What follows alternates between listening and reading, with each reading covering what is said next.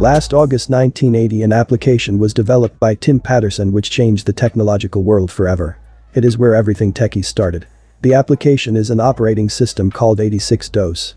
DOS or DOS means Disk Operating System. In the early 80s, when Bill Gates and Paul Allen was starting Microsoft, they signed a partnership with IBM by selling them an operating system that they don't have, well, yet. We think we have what you need. Now, we know that IBM has set up this place to compete head-on with Apple, and that you're gearing up to come out with a personal computer that will wipe them out. So we can get you an operating system. What kind of operating system? It's called DOS.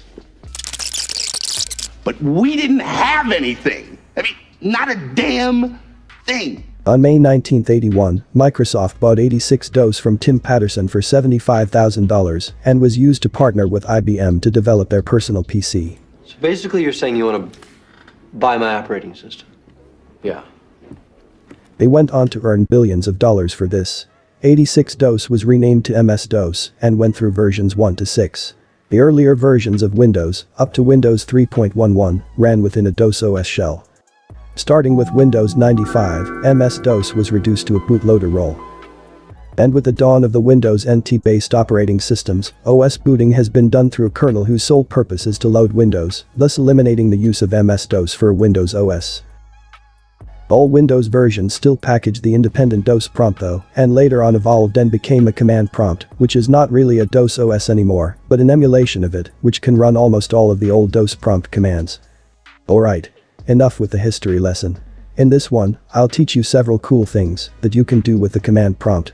You might ask, why? There is always a user interface counterpart for all of this, so why do we need to use the command prompt? Well, first reason is the PC resources.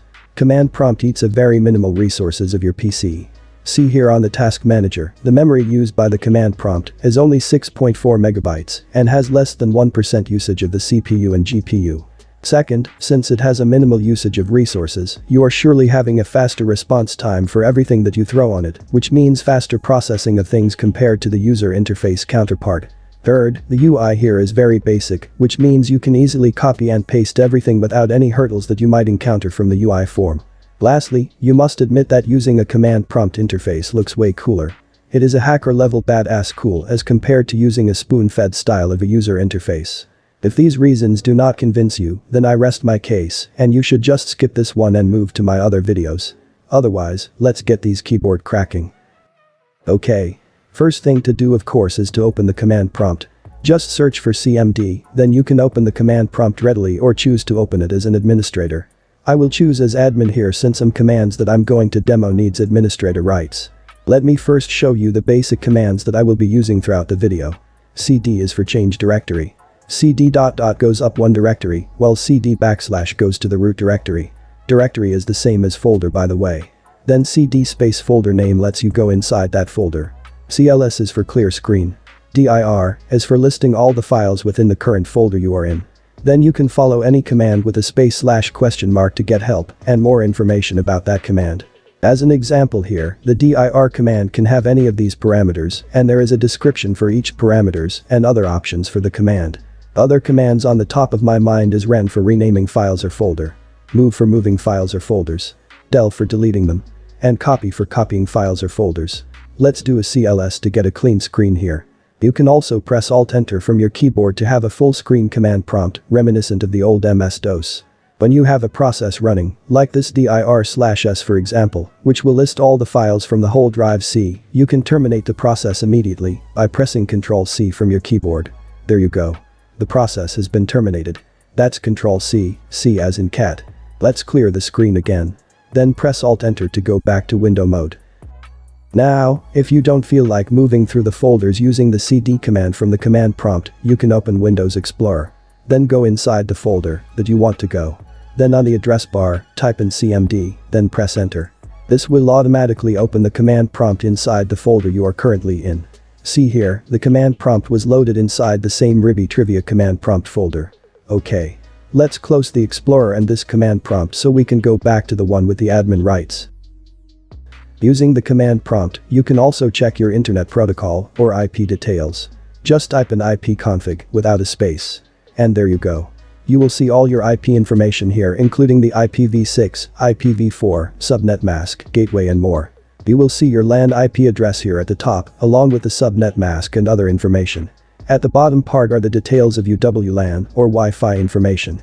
You will also see the media state at the very top. All information can easily be copied by highlighting the text and pressing enter or Ctrl+C, and you can easily paste all the information to a text file and any other text-based documents or to whatever you need to use it. Let's do a CLS again to clear the screen. Let me go to another drive here, to drive D.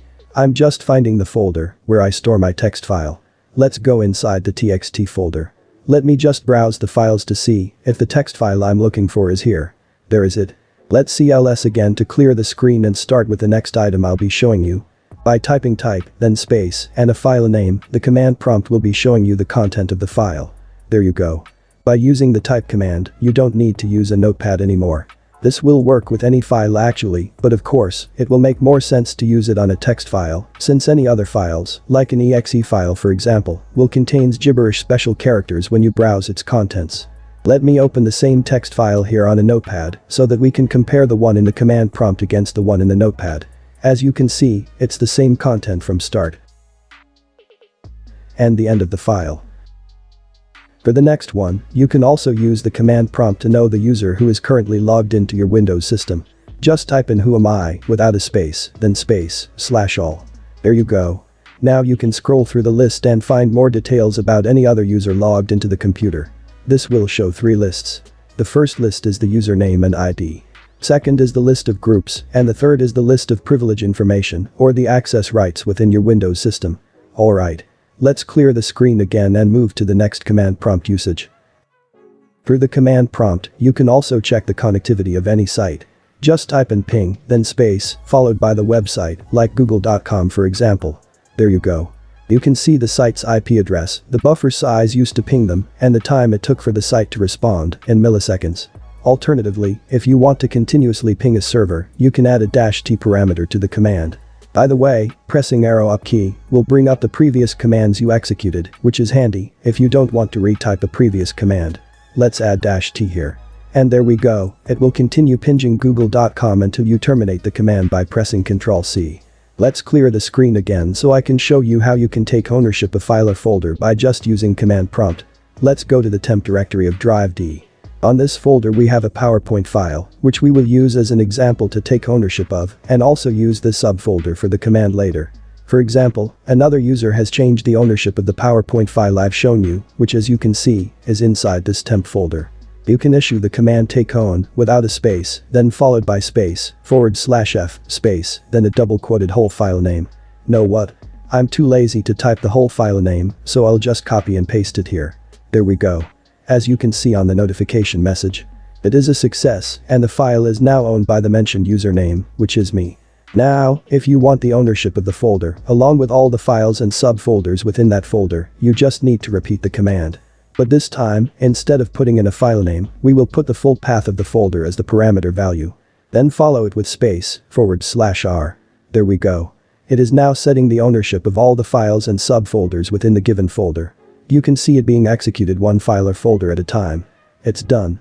Just to give you a better look, we do have several subfolders here, and each subfolders independently contains many files inside.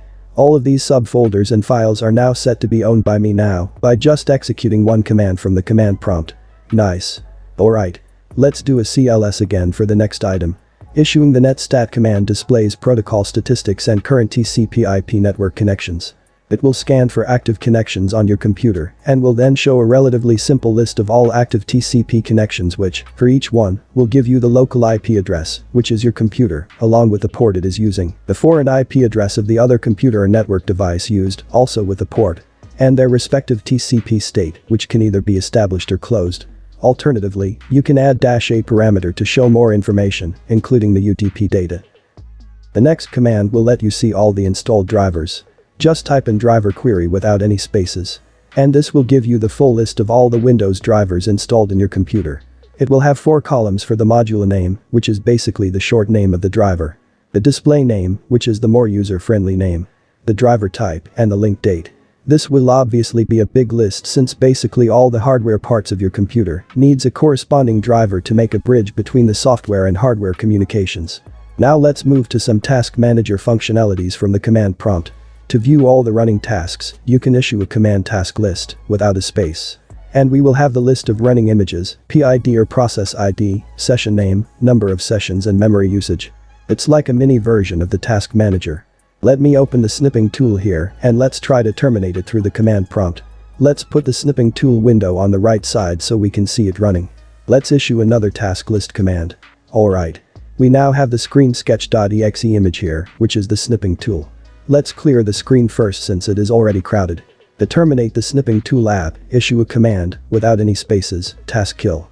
Space, /im, space, and the name of the image that you want to terminate, which in this case is screensketch.exe.